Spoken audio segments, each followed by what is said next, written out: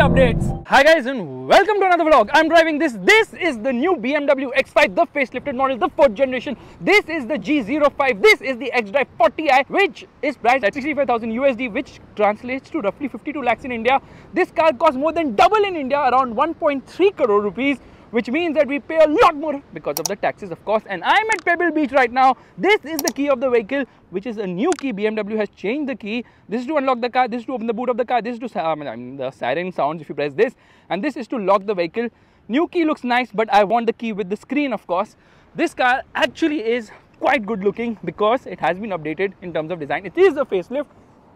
The grille is shut right now. It only opens when it needs to breathe, and you can get the option of an illuminated grille as well, which was only available with the X6. Straight away, let's open the engine bay. You get these strut braces. That is the engine, says BMW here. This is 6 because this is a 6-cylinder engine, of course. There's insulation there, and this is where washer fluid actually goes. Gas struts, of course. Let's shut this. This is actually based on the cluster architecture, CLAR, which underpins a lot of BMW cars these days. The headlights have been updated. They're sharper now, new DRLs of course, and they're slimmer as well. In fact, at night when you come close to the car, it automatically has this effect happening, which is kind of cool for the lights. Meanwhile, it says BMW LED on the inside, and the grille has been updated as well. Not the grille actually, the bumper has been updated as well.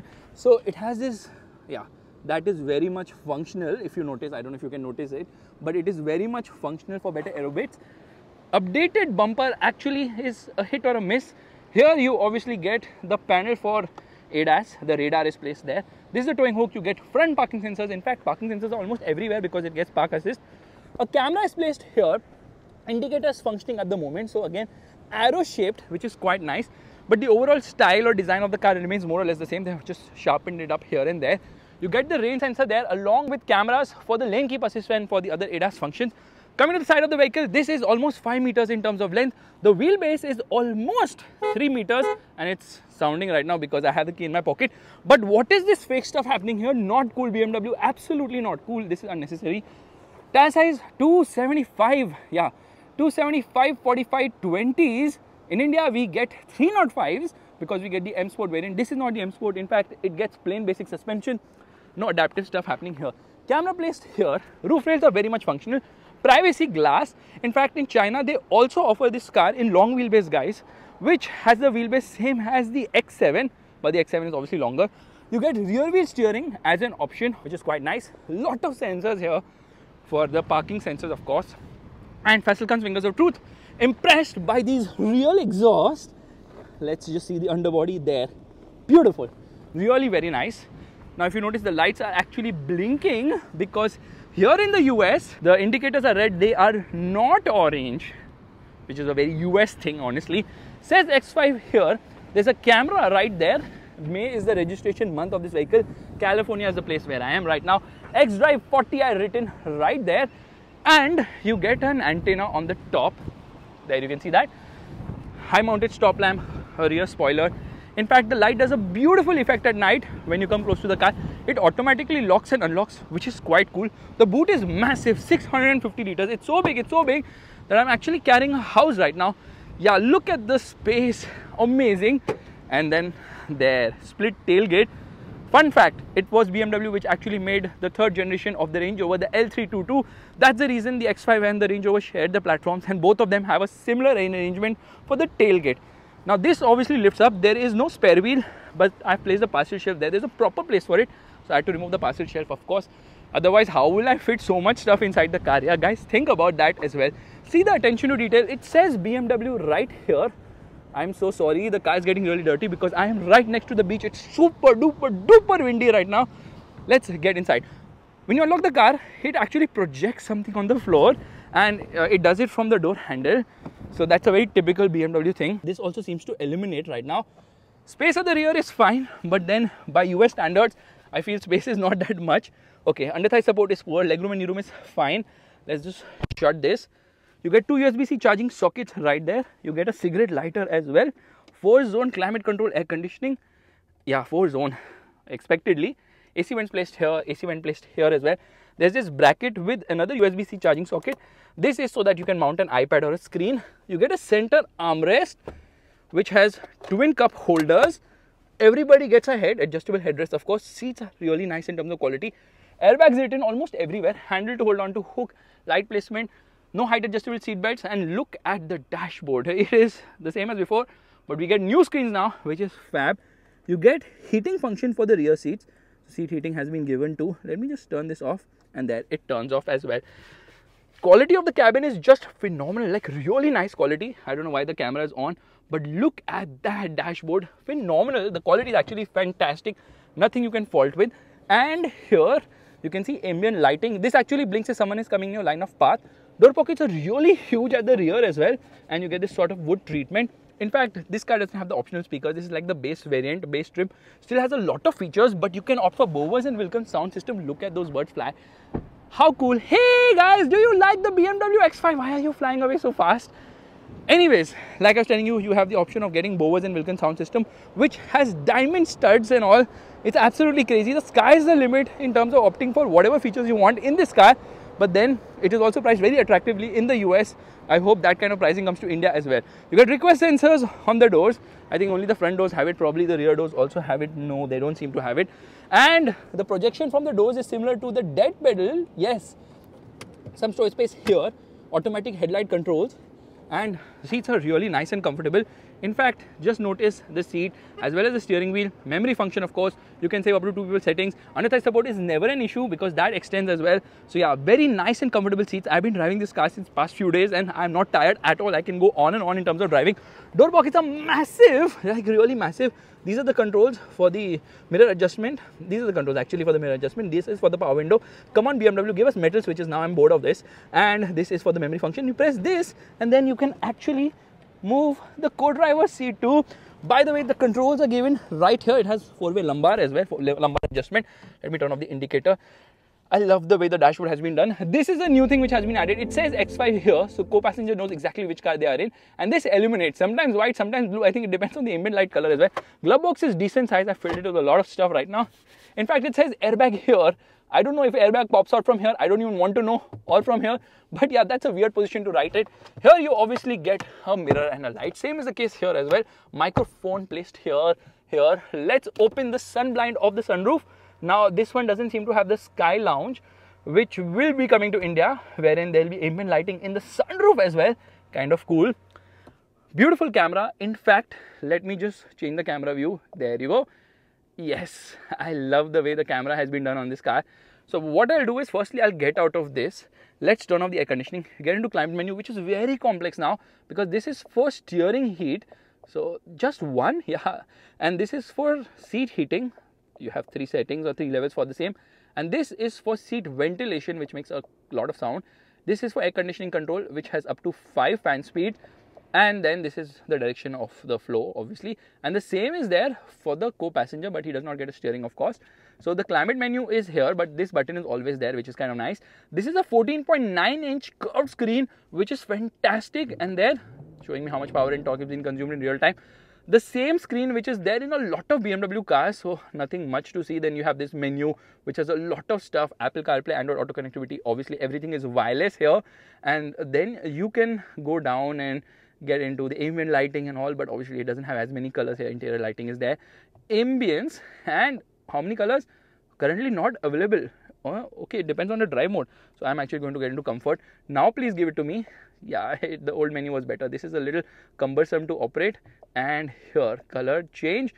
So, okay, let's just count 3. Again, I'm very bad at this. 3, 6, 9, 12, 13, 15. 15 colors are there. Mercedes offers a lot more colors. So, yes, BMW needs to work on that. You can see this color has actually changed because whenever I change the drive mode, this color also replicates the same, but I don't think you can see it in the day. Cluster is kind of poor because, again, it's similar to what is there in recent BMW cars.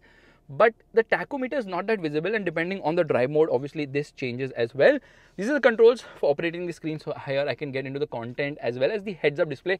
That is the heads-up display. I know you can't see it right now. And the rest of the car remains more or less the same as other BMW cars. We are going to get the M Sport steering wheel, of course, and M suspension and whatnot, because we are going to get the M Sport, hopefully. Now, the good thing is it has got, yes, yeah, gesture controls. So I'm just going to turn on the air conditioning. I'm going to talk to BMW. Hey BMW, sun le meri baat. Hey BMW, I'm feeling cold. I'm raising the temperature. so it will be more comfortable right away. Let me know if it gets too warm for you. Chal jhoti, तेरे को कुछ नहीं आता. So what they have done is they've Americanized this whole system, so it's very American in the way it sounds. Yeah, it's no longer the soothing voice which we hear in India, because obviously tailor-made for America. Let's get into radio right now, and gesture control.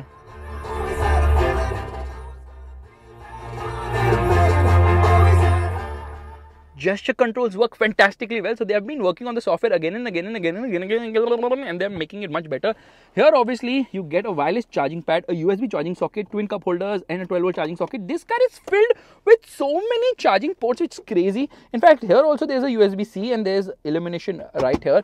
Now there's some change here. They've removed the stop start button. They have also removed the, okay, that didn't look right. They've removed the gas selector. Yes, now you just have a button to select. I hate this completely. Traction control button, parking camera and all that. Drive mode selection, downhill assist, auto hold, electric parking brake. This 22-year-old iDrive controller is still there, thankfully. Okay, the name of something, panic. By the way, the engine heated so much, it was like, don't open the engine right now, do it at your own risk. Anyway, straight away we get into reverse parking camera, and then I can get into more 3D view. Look at this beautiful 3D view. Okay, why doesn't it let me move it like that? Yeah, I wish it could have just let me move it like that. But actually it matches the car, but it doesn't match the wheels. And in terms of wheel options, there are 8 wheel options. It's in reverse, it's showing me that. In fact, I gave an indicator, it shows that as well. So yeah, that's some crazy attention to detail. 8 wheel options, 4 are actually paid. 20 to 22 inch size you can obviously select. Beautiful camera, really nice. But this screen, most of the interior is the same as new BMW cars. In fact, this has changed, and I think the AC vents are just too small. Some physical buttons have been given. Thankfully, you really need it. Volume controllers specifically speaking. But yeah, they're reducing buttons and I don't like it at all. Now let's quickly use the wipers. Okay, that's a lot of spray. It not only bathes the windscreen, it also bathes the other side of the car. This is obviously auto dimming. Says airbag here, says airbag almost in every place, and look at the level of comfort. I think headrest has this sort of a pillow as well, which is kind of smooth and soft, and I love the quilting on this. Amazing seats. I hope we get these seats in India because the quality is phenomenal. It says start backup assistant, so yes, I will decide that. Monitor your surroundings. And now what it is going to do, I don't even know what it's going to do. Vehicle is steering, so it has self park, it has got all that. It's able to replicate the way you park the car in reverse, which is kind of nice. So it's got forward assistance as well. So all these new features and tech has been added in this car. But does it drive the same as before? Let's start driving right away. Okay, first things first, let's turn off the air conditioning and we get into sport displays. Before that, we get into sport mode. Traction control off, your DSC off. Into drive mode, and it's time to launch. Left foot on the brake, right foot on the accelerator. Oh, traction has to be on, otherwise launch control won't work. Okay, we get back for the sport displays. Left foot on the brake, right foot on the accelerator. No, launch control isn't working. That is 0 to 100 kilometers per hour in 5.4 seconds, which is 0.1 second faster when compared to before. So this is the same 40i engine which also powers the X7, and in updated form it is more powerful, has more torque as well. So the same engine as the X7, which is a 3-liter straight 6 petrol engine which is producing 375 horsepower, and the torque output is 540 Newton meters. So the increase is of around 40 horsepower when compared to before, and the torque is also increased by roughly 90 Newton meters. So this car is producing 375 horsepower and 540 Newton meters of torque. The older car was producing 335 horsepower and the torque output there was 450 Newton meters. So obviously the engine feels more punchy when compared to before. It's super duper refined. You can't hear a thing. Only thing is when you get into the top end of the rev range, there it becomes quite sporty, and it's made it to an 8-speed torque converter automatic gearbox, which is quick with shifts. Yeah, it is very fast with shifts. But this engine is the base engine for this car, because there's also I think a 50i, there's a 50e, there's a 60i as well. I think the 50i has become the 60i now, which also gets a 48 volt mild hybrid system. So basic change to the engine is the 48 volt mild hybrid system, which actually gives it e-boost and regenerative braking as well, resulting in better performance. Mid-range is nice, top end is really very good. It feels amazing in the top end. There's so much punch in this engine in spite of it being the base engine, and in the US it does not come with a diesel engine. Yeah, it doesn't come with a diesel engine. You can obviously take manual control of the things, but the Tiptronic function has gone now because obviously the gear lever is gone completely. The buttons are here which don't let you shift gears like that. Yeah, red lines almost at 7,000 RPM. So this engine likes the top end as well. Very smooth, very refined, beautiful engine. Even the steering wheel is actually quite nice. It's accurate, it's light at lower speeds, but at higher speeds it does weigh up quite well. Around the corners, body roll is very well contained. Now this being the base, obviously does not get air suspension or adaptive dampers. They call it dynamic damper control or something of that sort. Sports suspension, you get all that as an option as well. With air suspension, the advantage is that you can raise the ride height and decrease it as well. So at 120 km per hour, the car automatically squats down by 20 mm, and you can raise the ride height by up to 40 mm if you're driving off-road, which means 60 mm is what is the height difference you can make to the car with air suspension, of course. But if you're looking for power, get the X5M, because the X5M produces 617 horsepower. It also gets a 48 volt mild hybrid system. They had to put that mild hybrid just so that they can comply with recent emission norms, of course. And going forward, there'll be a plug-in hybrid as well. 617 horsepower means 0 to 100 km per hour comes up in 3.7 seconds and a top speed of 250 km per hour. Pay more to BMW for the M drivers package, and you can increase the top speed to 285 km per hour, which is insane for an SUV. It doesn't feel heavy. It weighs more than 2 tons and it can tow up to 3.3 tons, yet it just does not feel heavy at all. And braking performance is actually quite nice. It's very sure-footed, the brakes. There's good amount of grip as well. You guys doing well at the back? Sure? She looks like she's going to pass out. Left foot on the brake, right foot on the accelerator. Maybe this car is not equipped with launch control. Yeah, maybe, because it's the base version now, but BMW offers launch control in all of its cars, so that's kind of surprising. Handling is very good for an SUV of this size, weight and whatnot. But let me tell you something straightforward. The ride is very good here, but not so good in India. Why? Well, the roads are good here, firstly, and secondly, BMW is offering higher sidewall on the tires for the US market for the base engine, and obviously you have the option of increasing the tire size all the way till 22 as well. But the problem is that on these roads you will never feel any bump or any issue at all. But in India there are obviously a lot of bumps, and we get low profile tires because we only get the M Sport variant. Here there are a lot of other variant options as well, and the higher sidewall definitely results in better ride, but over bad bumps you can feel a bit of the tires and the road. It kind of crashes through there, so that's a slight bit of an issue. So you have to be very, very careful when giving this car the beans over bad roads, because it is not able to absorb everything effortlessly. Okay, while we cross this construction zone, let me cool off a bit because it's quite hot. At low speeds, this car is brilliant. Yeah, it's so easy to drive. The gearbox never stutters, very smooth, very nice, and the gearbox is also very fast with shifts. It's only vocal in the higher end of the rev range, and insulation levels are mind-boggling. You never hear a thing in this car. It is just so smooth, it's just so refined. Obviously it's a BMW, right? And this car is actually manufactured in the USA. In fact, USA is the home country for manufacturing of the X5, the X6, the X7, the X3, the X4. Oh my god, all the X models are actually made in the United States. Well, how is that possible? So US is obviously SUV crazy, things have to be big here. So BMW decided to put a plant here in the US itself, in South Carolina, which is the master major plant, and this car is actually assembled in 6 other different locations, one of them obviously being India. And they're manufacturing all the SUVs in the US other than the X1, because obviously it's too small for US roads. And there are 3 drive modes on offer, but you can call them more than 3. So there's a comfort mode, which is a good blend of eco as well as sports. There's a sport and there's a sport individual, which lets you make a few changes here and there. But I was quite surprised this car doesn't have any trick suspension. It's just like standard steel springs, no adaptive dampers, no air suspension, because when I go into the menu to make changes, I can make changes to the steering and the drivetrain. The drivetrain is obviously the engine as well as the gearbox, so it will hold on to a gear if you want that to happen, and then it can get a little boomy there, but still it's that smooth, nice BMW sound which you will really enjoy. And then there's Eco Pro mode as well, and then you can decide how you want the coasting to work and all that. So fuel efficiency is somewhere between 5 to 10 kilometers per liter depending on your driving style. Drive it like a nut, fuel efficiency is going to go down really fast.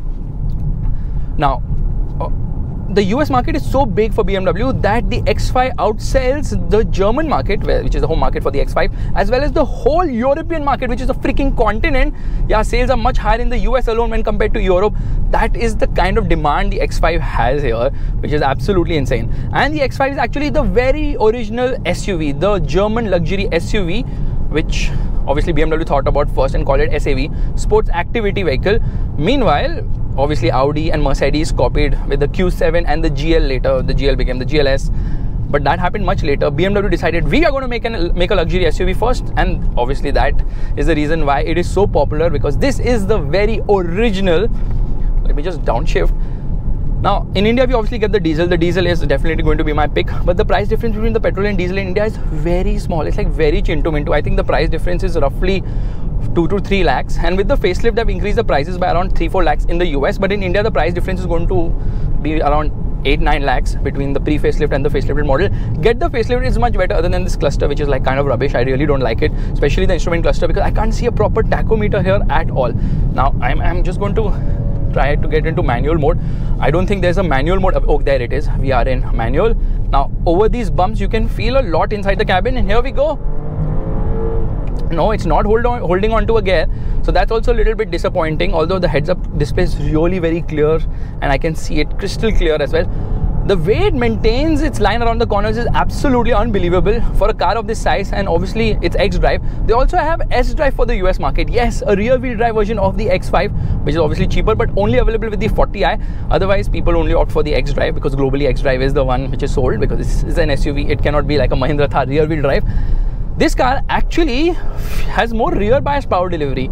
Yes, you can feel that. So it doesn't understeer, it doesn't really oversteer either. It has a nice balance, but you can feel it that it's more rear bias, the power delivery, which is actually nice.